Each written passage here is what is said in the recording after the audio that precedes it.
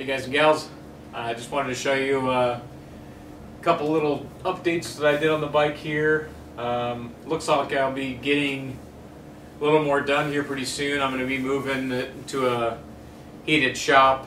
A guy that's built a bunch of bikes before is going to help me out finishing the rest of it. Just the motivation, I think I need to finish it. So without further ado, what I did first, I got the aluminum tank all polished. I wasn't sure if I was going to keep that, and it's still got a little bit of polishing to go, but you can see it kind of gives it a really cool look. I think it looks pretty nice on there, and the guy that polished it was able to get a lot of the stretching marks out of the tank where it was formed over the die. I was going to go with a brass fender. One second here. I had a brass fender by 7 Metal West, and I just wanted to kind of give you an idea. It's too short. I would have had to modify it a little bit, but for the look, you can kind of see it. I'll maybe spin it towards the camera there a little bit. It just doesn't look right. So what I did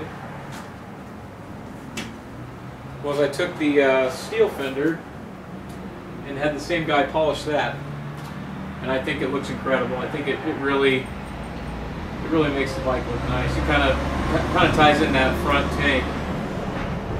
I think it looks really good. I think I'm going to go with that way. But you can see just how well he did polishing that. And the aluminum is a little hazy, so we'll have to polish that out by hand just a little bit more, and I think those two will match. But I think that's the look of the bike. I mean, you can kind of get an idea of what it'll look like now. I'm going to have to clear over that, as it's a mild steel fender.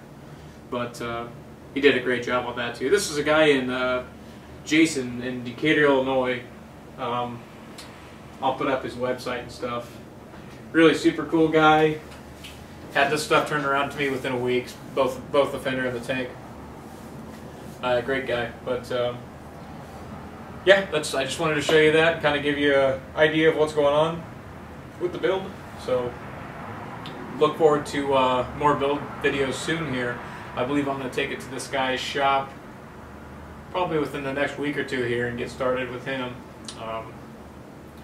Seems like a really cool guy. He's got a machine shop right on his right in his little shop, and he's got a not a like CNC or anything, but full manual machine shop. And does a lot of welding too. So if we have to do anything custom, we can make it right there on the spot. So just want to give you an update. We'll see you guys later. Thanks for watching. Bye.